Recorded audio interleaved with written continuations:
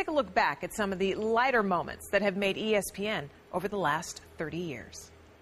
I guess I could wait a moment because Prompter's going to catch up with me pretty soon. I can almost feel it, can't you? I guess not.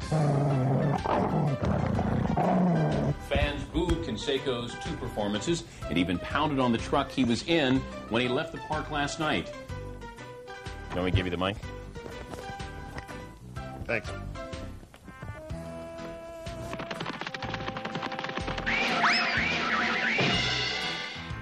As part of the prenuptial agreement, Tanya gets to keep the pickup truck. Michael keeps the tool chest. Says Michael Smith, quote, I don't like... He gets a tool chest. But as Ron Jaworski points out, the franchise appears to finally be... I can't even read it when it's right in front of me. Oh, that's funny. As Syracuse comes from behind at the end to beat Georgetown.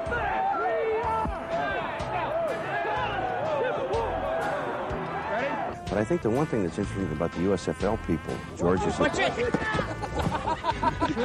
In Mobile, Alabama for SportsCenter, Luke Hammer, ESPN. This story, Bob, is a story that simply has been rising throughout the last couple of weeks. The same team that had a 49% interest sold also had a major trade rescinded. Ladies and gentlemen, our national anthem.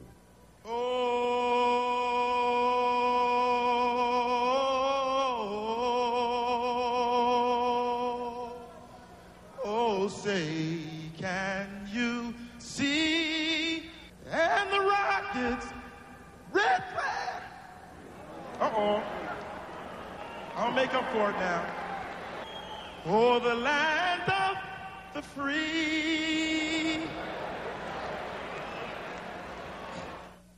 That was Sarge National Anthem.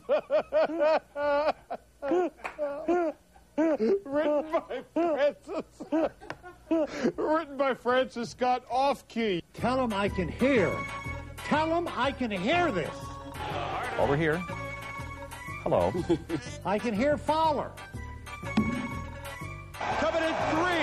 Out of here. Coming in 3. Why do I come down here? Every Thursday at this time, we like to bring families together with another heartwarming edition of Calling All Stars. All right, I'm trying to enhance this. All right, we're going to do that physical fitness thing, so enjoy your workout. I'm Chris Myers as we head for the dark days of summer. Lights out, baby. I'm Jack Edwards. I'm Chris Myers. See you. This one counts, all right?